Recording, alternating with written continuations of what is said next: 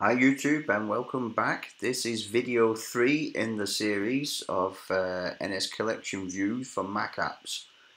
Now videos 1 and 2 gave you a general introduction, and number 2 got us as far as we are here with the auxiliary views with most of the interface set up, and we have our nib file down here and set up and stuff like that. We haven't added any code yet, but I have cheated a little after making video number 2.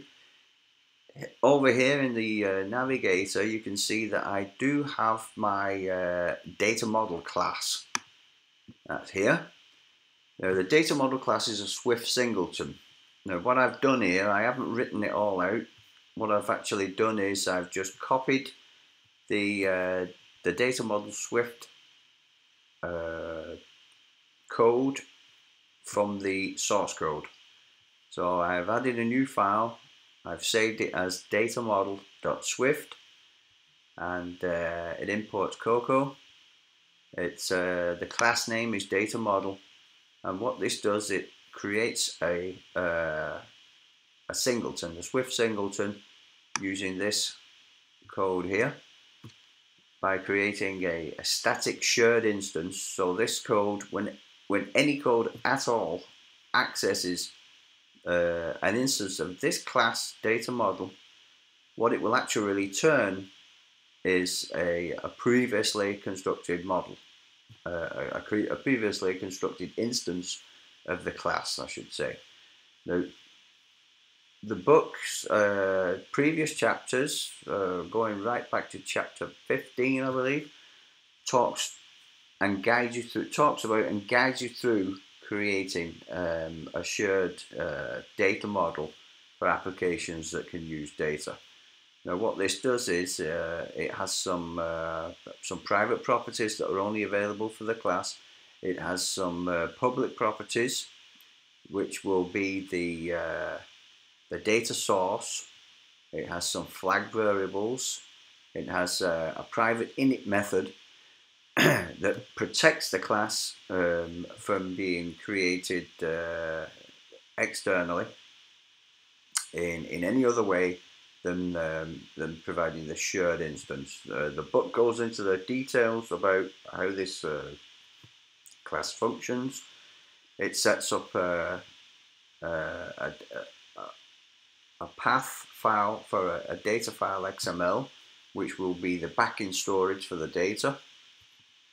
It has some public functions for adding new records, deleting rows, updating rows, and saving any changes made to the data model. As I said, from chapter 15 and on, the book uses data model objects quite a lot, and so this is discussed in depth in the earlier chapters, but the file's it's available in the source code. Now what we're going to do now is we are going to add outlets for the various controllers, and we're going to start adding the protocols for the main view controller, and getting some demo data in and start seeing these objects get created. So first of all, we're going to go over to the nib file. We've got our two labels here that will show contact info and the name in each collection view item. So I'm just going to close the utility panel over here, and I'm going to go over and I'm going to open Assistant Editor. And Assistant Editor has correctly found the correct class here that I want to work with at the same time as having this open. So here I've got the nib file, and I've got the correct class over here, and so we're going to use the Assistant Editor method of creating the outlets for this. So I'm making some space under here, and now I'm going to take the first label, select that with a single click, and then I'm going to right click if you've got right click set up, or control click and I'm going to drag a connection over here, and this is going to create an outlet or a property through which we can access this label. So right click, outlet. I use a 3-letter acronym for the type of object, so although it says text field down there, it is in fact a label. So we say LBL name, spell that correctly, connect. Down here, same again, LBL contact info. This will be the label that displays phone numbers or email addresses or whatever you want to put in the contact info. Connect. And then we have our 2 properties set up. That's that done. We did everything else previously concerned with the item. Quick look at the book. Collection view protocols. That's what we just did there for the collection view item. Chapter 17, section 5, collection view protocols. This is over in the main view controller. We need the collection view data source protocol and the collection view delegate. We also need an outlet for the actual collection view, so we're going to do all that now. So over to the main storyboard, there, and we're going to go down here to the collection view in the main view controller. Sometimes Xcode will get this wrong and won't select the correct file, so you go up here to the assistant editor jump bar, select automatic, and select view controller Swift file there. Now, first of all, we want the protocols, comma, jump down to the new line and say NSCollectionView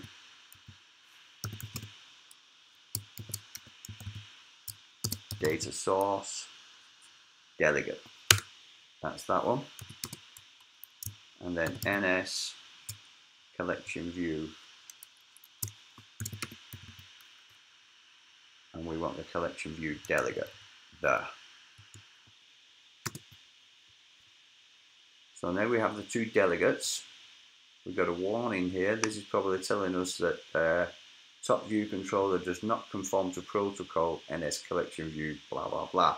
That's because we haven't got the basic methods that we are trying to adopt for the collection view protocols. So we will have those in place in a minute.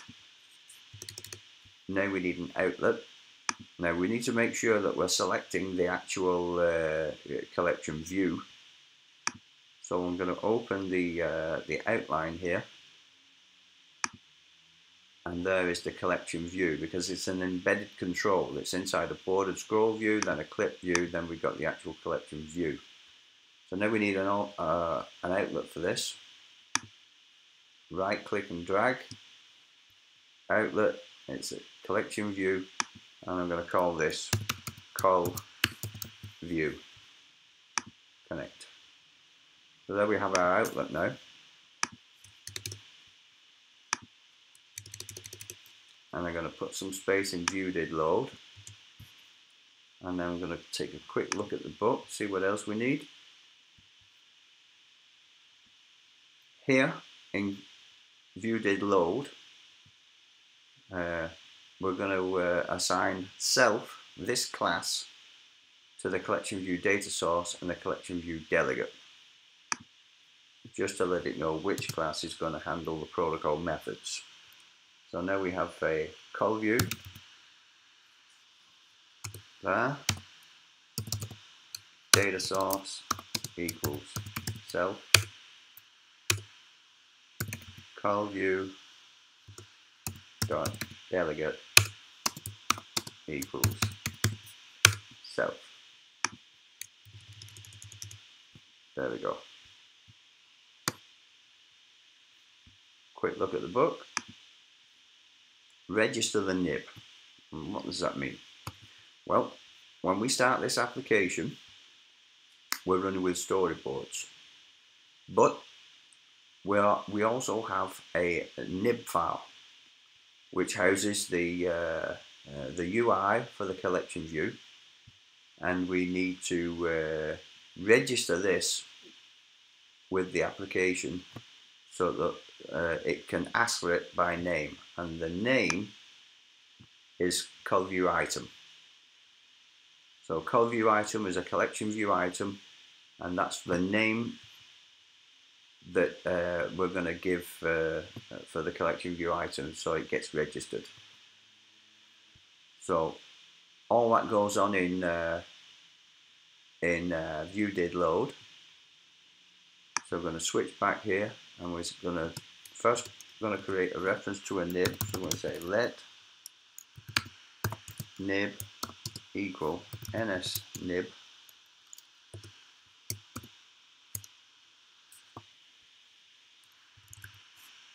nib named. Just get back to that. Nib named collection view item bundle nil. So there, double quotes, and then call view item nil for the bundle there, and then one more check on the ColViewItem register nib. So what we're doing now is we're going to register the collection view item that is now a nib with the actual collection view for identifier. Now this bit, normally you would look for a string identifier like you would with for example a column view or a cell view item in a table view. But what it's actually going to do here is it's going to use the first part of the name of the actual nib file. So ColViewItem is the first part of the nib without the nib extension, and it's going to use that here as the identifier. So now we go down here and we say ColView,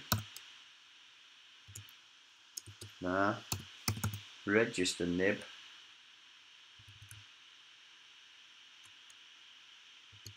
there. I'm going to supply that with the nib instance we created, and then the same identifier string, ColViewItem. That's that done. This is still complaining that we don't have the minimum data source protocol methods for the collection view data source, but we'll get back to that in a minute, so just try to ignore that. The collection view has some properties that we're going to also set up in View3, and this refers to how the items are selectable. Now we want to be able to select items, but I don't want to allow empty item selection, and I don't want to allow multiple item selection. So we're going to add this code also to View3. So all of that is done on the ColViewItem outlet. Allow empty selection false. You can also do this in the inspectors in the utility panel by selecting the object, but code makes it more clear. So cloud view multiple selection false, and collection view selectable equals true, like that. Right, now before I add these protocol methods, I'm going to jump back into the storyboard file. Get rid of that. Keep the assistant editor open, and we're going to start creating the outlets and action methods for these views. So once again, just help Xcode find the correct class file associated with the views.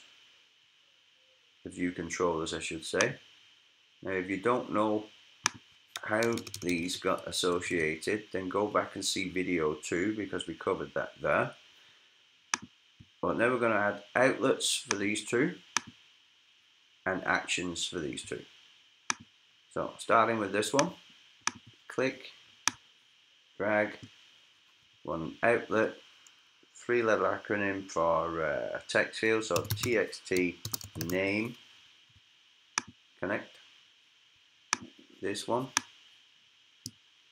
again outlet, txt contact info,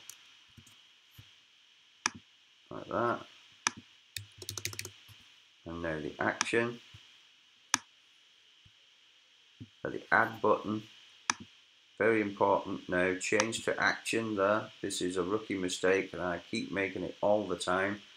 I keep forgetting to switch to action there and I end up creating an outlet that I don't need. But now we've got an action, we're going to call this button btn add new, connect. Now we have an action method and cancel button, btn cancel and connect, action, almost. There you go. So that's that done. Now the cancel button will simply dismiss this controller, so we can add that code now. In fact, we can add the dismiss controller code to both action methods. The button add new method will fire some code here that will add a new contact to the contact database and update the display, and then it will eventually reach the last line and dismiss the controller. So we might as well just write that now. Dismiss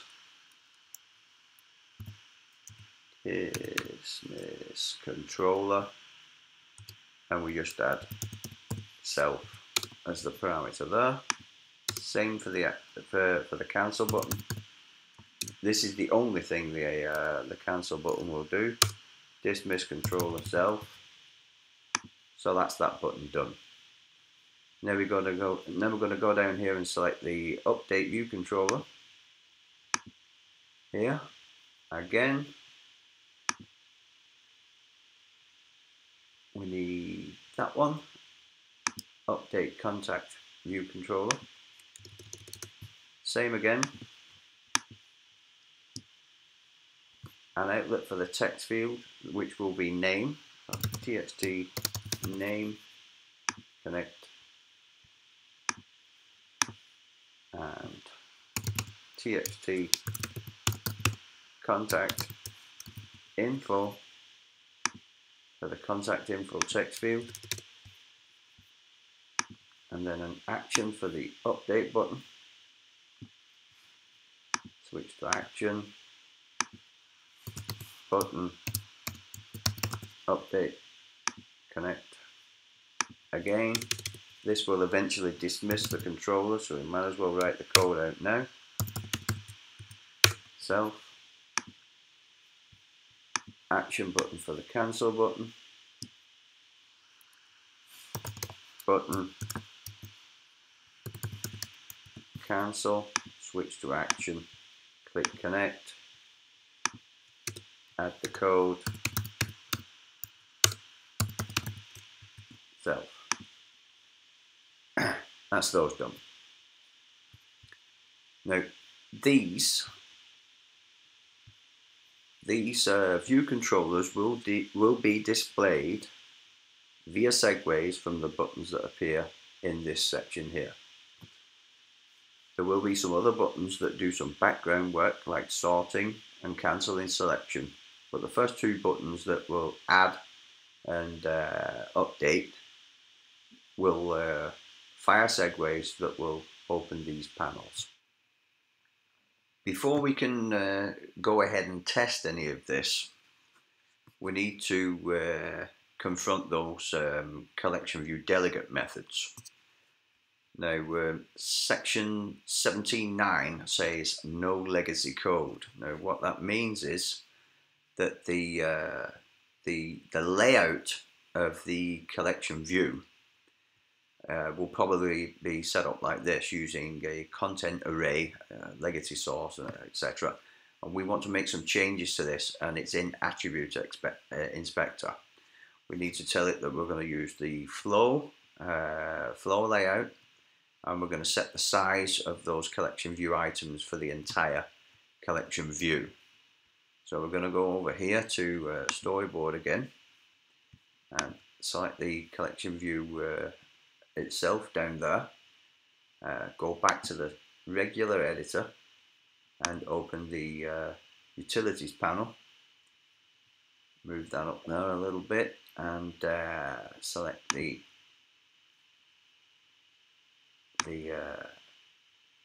attributes inspector there.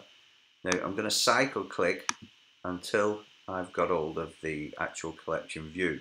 Now, cycle clicking means that because this is a composite control with a border view control and a clip view, etc., that when we click around, we eventually reach the bottom of that hierarchy, which is there, the actual collection view. So we've got the view up here, that's the whole view. We've got the border scroll view, the clip view, and then the collection view. So with Attributes Inspector open here, it says here, what type of layout do you want? Well, we don't want the legacy version, which was the old collection view. We want flow. Now when we select flow, we get these other features here that affect how the grid is going to look. Now you can do this in code, but we're going to just adjust it here. Now our collection view items have got a match, so we're going to say 150 for the item width and 100 for the item size. Now there's something that comes later in the book. What will happen here is that when you get the collection view items appearing in the collection view, they will be really close to the edge here. In fact, there will be no space. So what we can do is set some insets here. I'm going to give this a 20-point inset there on the left side, and a 20-point inset at the top, and it will just give us some nice space around these collection view items. Okay, that's that done. And now we're going to go over to the view controller. Okay, now we're going to create the data source delegate methods. I've added a little comment here so I know what I'm supposed to do. And we take a quick look in the book under section 17.8, data source delegate methods. The two required methods that will make that error go away and make this code hopefully compilable are collection view number of items in section and collection view item for represented object at index path. Now the first method is asking for the number of items we're going to display, the number of collection view items in the collection view. For now we're going to just return 10, a hard-coded integer value. We'll change that later when we start talking to the data model. And the next one will ask for a collection view item. So here you can see the return type is an NSCollectionView item, and we have a subclass of that, of course, which is our collection view items nib and Swift combination up here. So these are the two that we absolutely must prepare to get this to work, and we'll do that now. So first of all, start writing collection view and get that one. Number of items in section, and we'll just return 10. There we go. And the next one, collection view item for represented object at index path. That one there. Now, the collection view uses the queuing and pooling system that is the same as a table view controller. In other words, it recycles unused collection views. As you scroll up and down, items go out of view, they get returned to the pool. As you scroll new items into view, It's the collection view itself which returns these items to the view again, and you get to repopulate them with code each time it calls. So when this one says to the collection view you're going to display 10 items in a given section, we only have one section, this one is going to get called 10 times and we're going to supply it with 10 items. All of this will work with dynamic data later, but for now we're just going to use these hard-coded values. So we need to create an item to return in this method. So we say let item equal, and it's the collection view that will supply the item. Now here we have a parameter that's passed into the method from which we can pull out a collection view item. So we say collection view like that, dot make item with identifier string for index path. So we do that, and the identifier string is the same string identifier we used to register the nib file, so it's call view item. Index path, that parameter is passed in for us there, index path. And the index path contains information about the section and item number. So we now have a live item called item, and an item, oh, I forgot one very important thing here. We are working with a subclass of an NSCollectionView item, so we need to do a downcast here. So like that, and we're downcasting to our subclass of CollectionView item. So now this item is aware of the properties, the label for the contact info, so we can now access that as a string value and put some fake data in to start with, contact info stuff, and the name item, again the label we created, name, string value, and some name like that. And then finally we return the item for displaying in the collection view like that. At this point those errors should disappear, gone. So can we test? Well, let's see.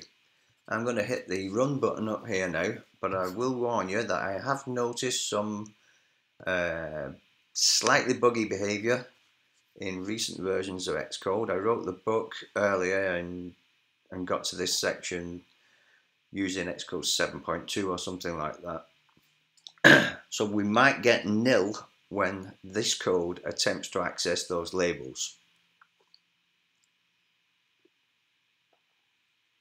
And there it is. Yeah, it's stopped on this line here, and down here you can see fatal error, unexpectedly found nil while unwrapping an optional value.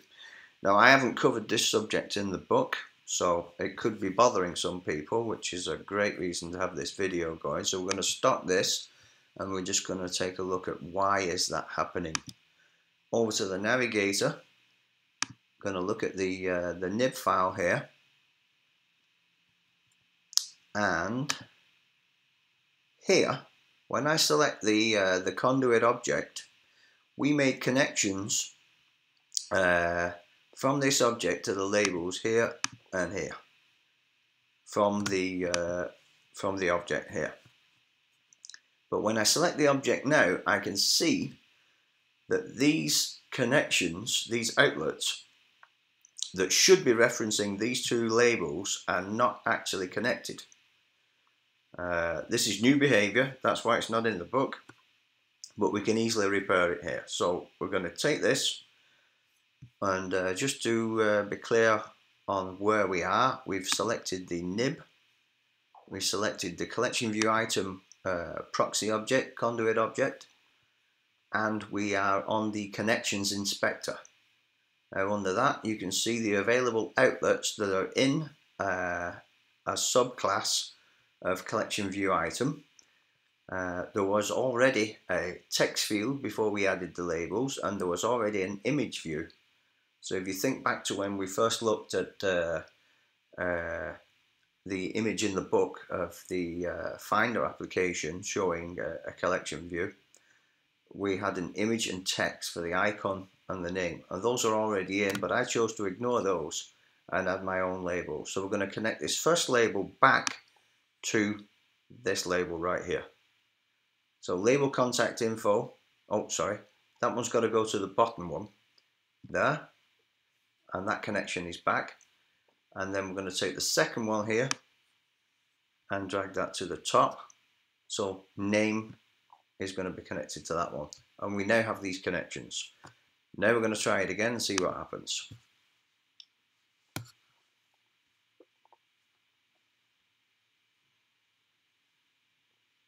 And there you have it. This is our collection view with 10 items. Each one has got some hard-coded data, and we can't actually see the boundary around each collection view item. And we're going to look at that in the next section when we add the core animation layer data, which will set the rectangle round the edges and put some color in the background and stuff like that. But here you can see our collection view data is it's loading up now. It's hard-coded data. We're not connected to the model just yet, but things are working. So the nib file works. The collection view item class, the custom class is working, and we're getting those items that we're asking for. So I'll close that. Right, now to get the collection view items looking like they did in the demo, we're going to work with the core animation layer. So right here, before we return this live object here, we're going to dig down into the items view layer and manipulate some properties of the core animation layer. So to do that, first of all we'll try the border. We're going to set a border width. Now you do that by digging into the item view layer property. Now I showed you in an earlier video that you can ask for a layer by selecting view effect properties in the utilities inspector of the actual nib and the view. Now that we've done that, we can say item view layer, which is a core animation layer, and then you can do things like border. Got a border color there, and we're going to start by saying border width equals 4. Now I'm going to go over and check my book and see what else we can do here. Item view layer is an optional because it might not have one. Border width, we've already set that to 4. We can set a corner radius to round off those corners on the rectangle, and we can set some colors. Now you'll notice that the color here, we've got a border color, and that one is an NSColor dark gray color .cg color. So this is a cast CG color because the layer border color property is a CG color, but we're going to first get a color from the simple NSColor class, and then we're going to do the same thing here for the background color for each view item before we return it. So back to the Swift file, we'll take border color next, and we say item dot view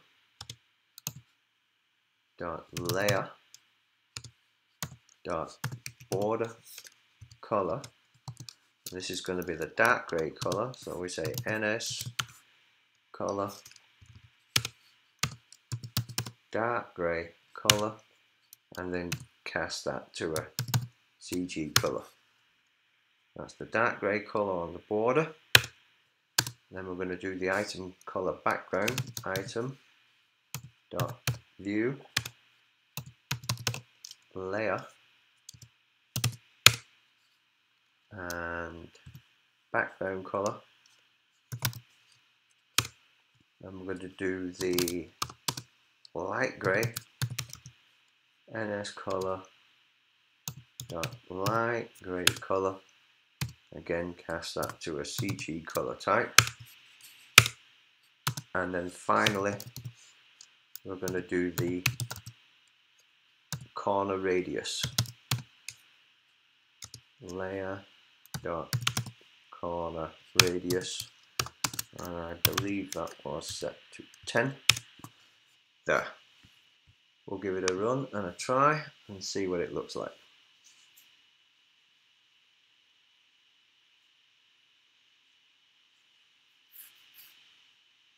So, getting better, starting to shape up. You can see I haven't done any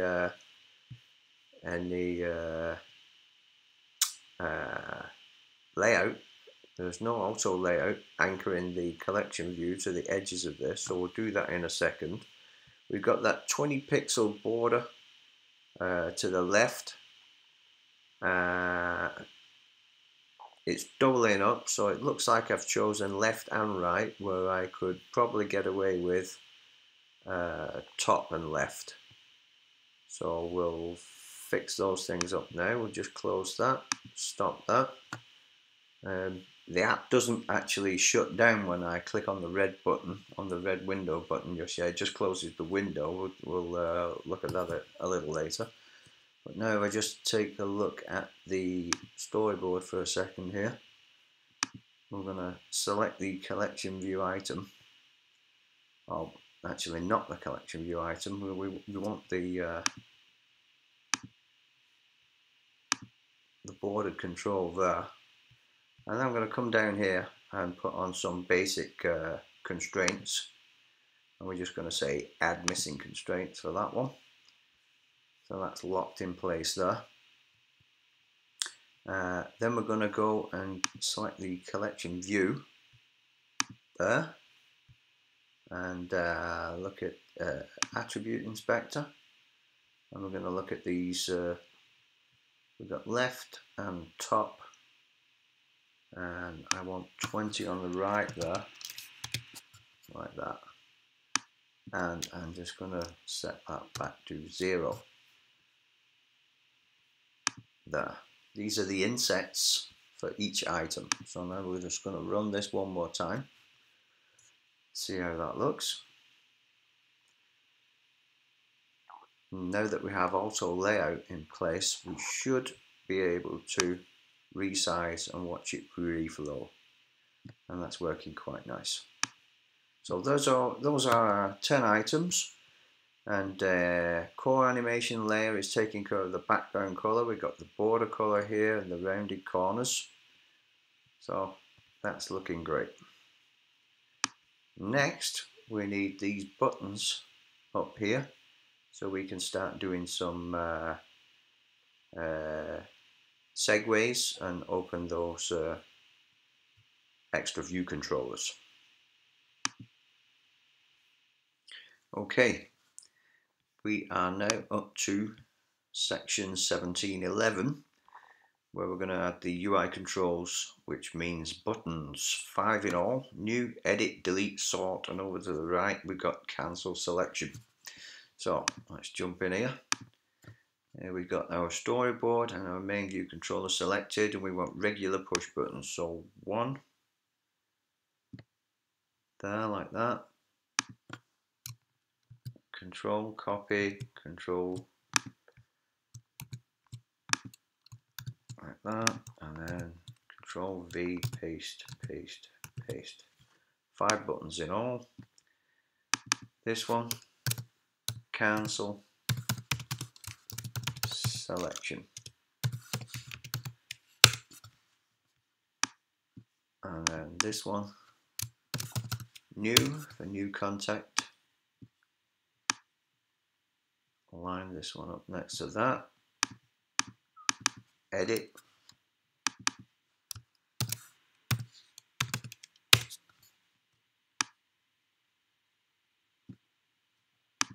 This one is delete, like that. And this one is sort. So, like that. Quick check with the book, or fix up some alignments here. Get them a little bit closer, these over here.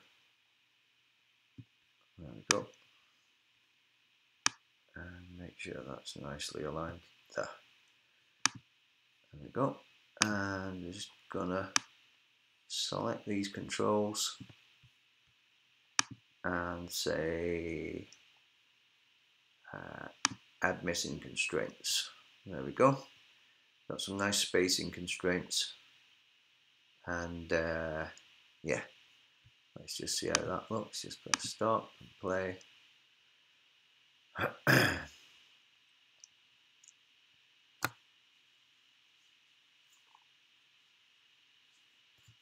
And there they are. Just try and resize it. Things are looking pretty good. There we go. Now, stop and stop. Now, new is going to open the add new contact view controller. Edit is going to open this one, where we open an existing contact and edit the data and click update or cancel. Delete is simply going to delete one down here. Sort is going to toggle the sort order of the data in the view. Cancel selection is a button that will let us cancel any selections made. So, delete and sort and cancel, they're going to need their own action methods to call code. These two are only going to open these with the help of a segue. So now I'm going to select the new button, right click, drag over to the view, and from the pop over here I am going to select a sheet for that action segue. Same again with edit, over to this one, again sheet, and we got some new segues. Just going to close this for a second, and we are going to move this one down here and move this one down here so we can see how they look. So we got a segue, segue, and then we're going to open the identity inspector, the attribute inspector. We're going to give these segues a string identifier. So this one is going to be called show add new controller, and we're going to select this one, and this is show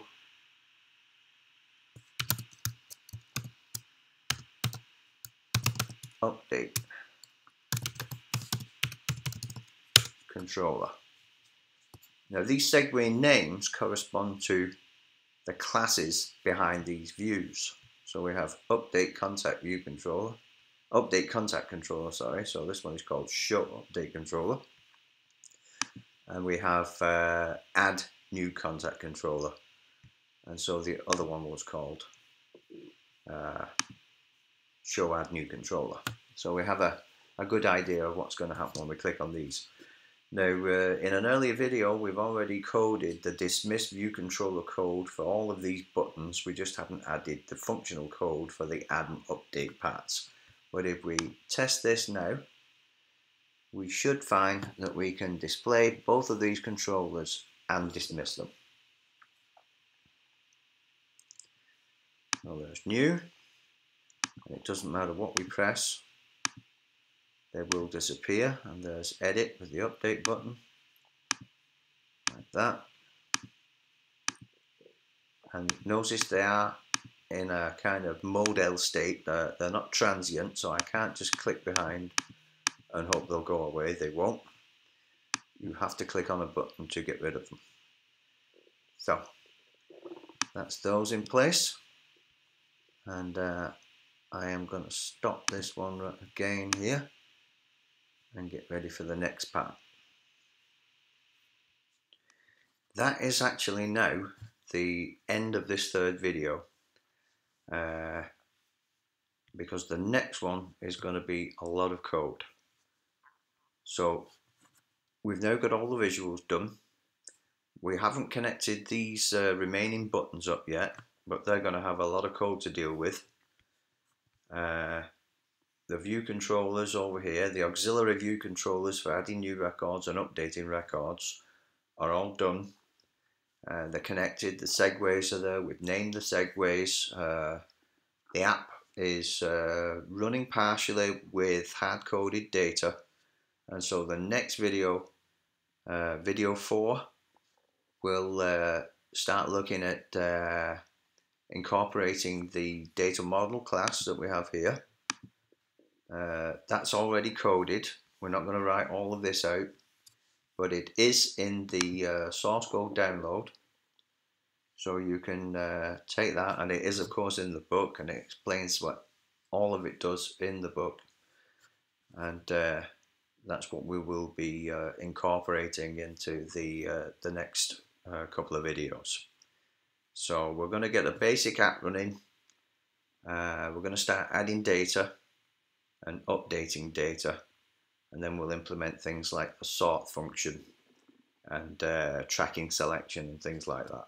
So I will say thank you now for watching this video. Hope you've enjoyed it, and I see you in the next one in the series, which will be video 4 for NSCollectionViews with Mac applications using Xcode 7 and Swift 2. So see you in the next video.